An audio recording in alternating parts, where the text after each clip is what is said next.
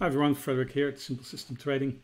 I got a question from a user. He wants to know if he could use a pyramiding scheme to get into a position and then trail his stop on the way up.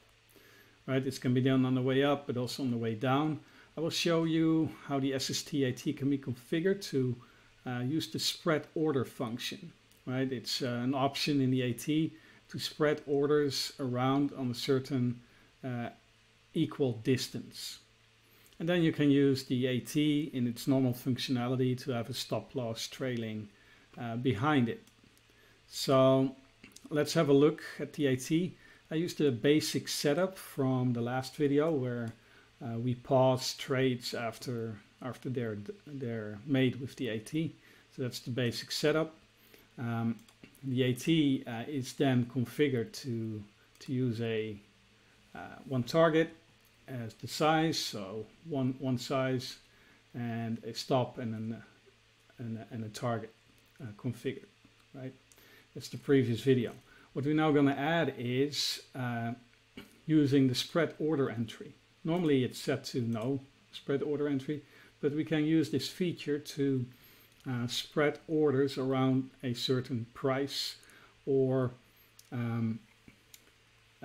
use this to first have a market order and then have stop prices above for the move up for longs or below for the move down. You can also use different options that are stipulated here. If you want to, pyramid into a trade, moving down to go long, you could do that as well.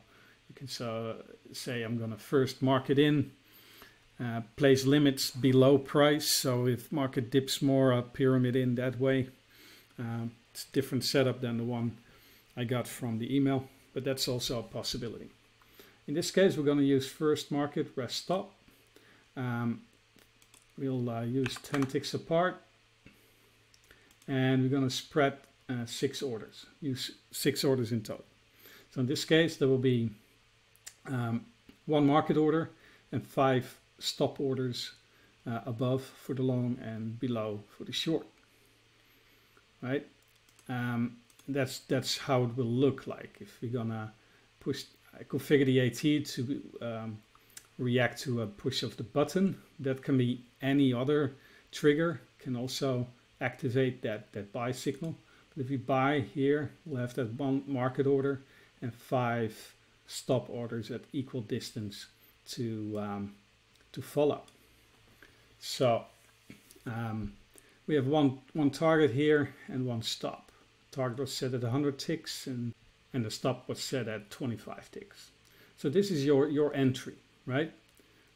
From the previous config where we use buy and sell buttons, we enter with a spread order around it, 1 target, 1 stop. We get this 1 target, 1 stop because we used scaling in, right?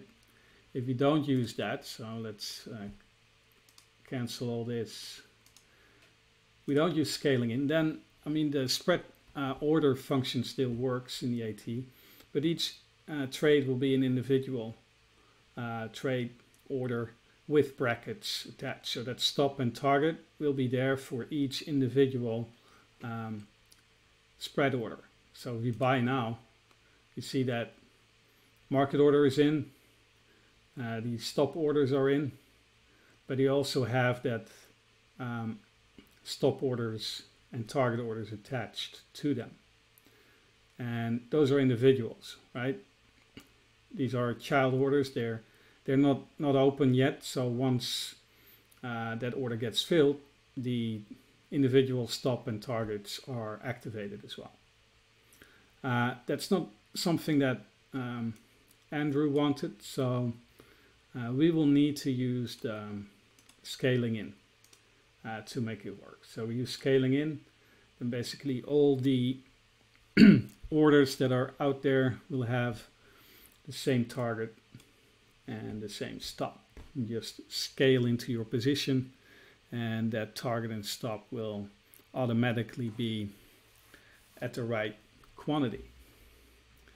So that's the entry. So unpause it, we'll buy it again. That's your entry for spread orders around.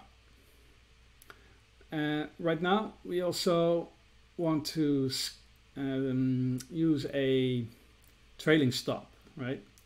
Trailing stop that's described by this by Andrew is a bit tight, so you can experiment with that. But let's say, we'll have a look at the study description again, right here. I'm going to look at that trailing option all the way down. Use trail stop, right? You have a selection box where you can use the type of trail stop and all the options that are associated with it. I'm just interested in the offset here.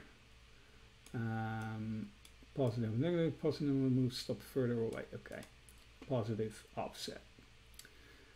That's what I'm looking for. Anyway, when we want to do a trail stop here, you have to select the option. In this case, we're going to be trailing a known study price, right? We have to select the trigger. So I'm going to use a fixed trigger movement. So in this case, probably want to have a bit of a room before we start triggering, and we need to set the stop price for trailing at the average price here. That's what we're going to use for the shorts and longs. And I'm going to use an offset, so I don't want to be trailing that price too tight, so I'm going to have a 10 tick offset in that trail stop. So what happens in this case, right, we okay this, I have added the standard trading position average price study from Share a Chart here to this, this chart. I've changed the region to the main price region, and I hide the study. So you don't really see it here, but it's there. You can use it as a reference. In this case, it's the trail stop price reference I use to follow the study subgraph, because I select that here. So in this case, we'll enter, we'll have a stop. After 25 ticks, the trigger is pushed and the trail stop will start. We will look for that average price at an offset of 10 ticks, and it will trail that average price at 10 ticks every time it changes. So that's the setup here, right? So let's have a little replay, see if we can have that work. So we'll chart replay at slow speed.